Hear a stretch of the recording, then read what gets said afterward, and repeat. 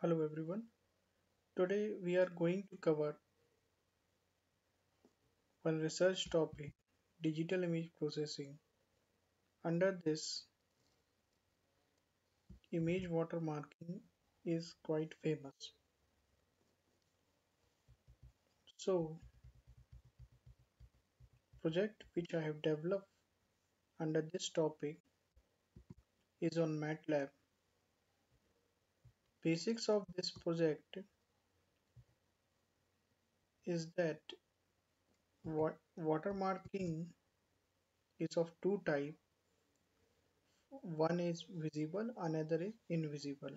So,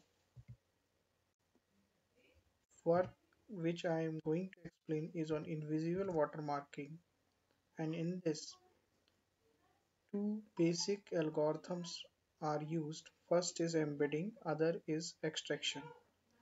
In embedding, image plus watermark plus key are taken as input and output is embedded image. While in extraction, embedded image and key is taken as input and output is watermark and image.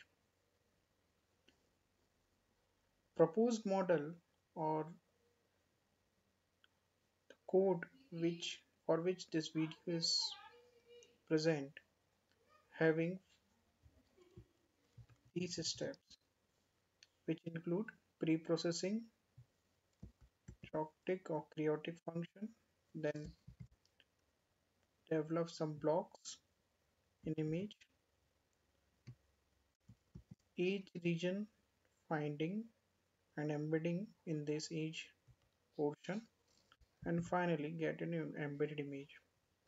Explanation of these projects, or explanation of these steps is done in a document where we explained about different features or steps which we have used in the model. This is the working block diagram of this model, that original image, that how and when we are going to use this chaotic function and embedding positions.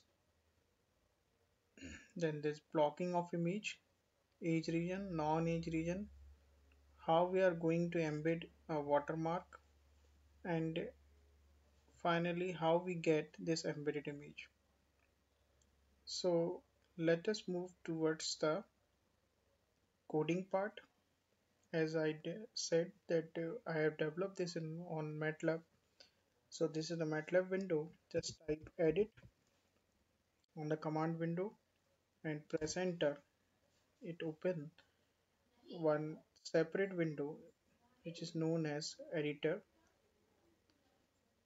On the same window I have already opened the code of this project. These are the code files of this project.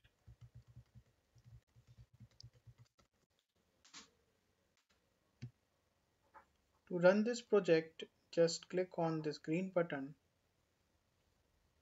and it run this project. And as we are doing project on image watermarking, so we have to select one image. Here we select this image, and the proposed more work or the work which I have explained in the document is run by this button. So these small images are actually the chaotic functions images, and this is the output of these images. By chance I have to write down this as PSNR, but it's one is embedding, another is extraction image. These are the output of the SNR, PSNR and extraction rate. In order to compare this algorithm or this model with other, we apply few attacks on this work. First is filter.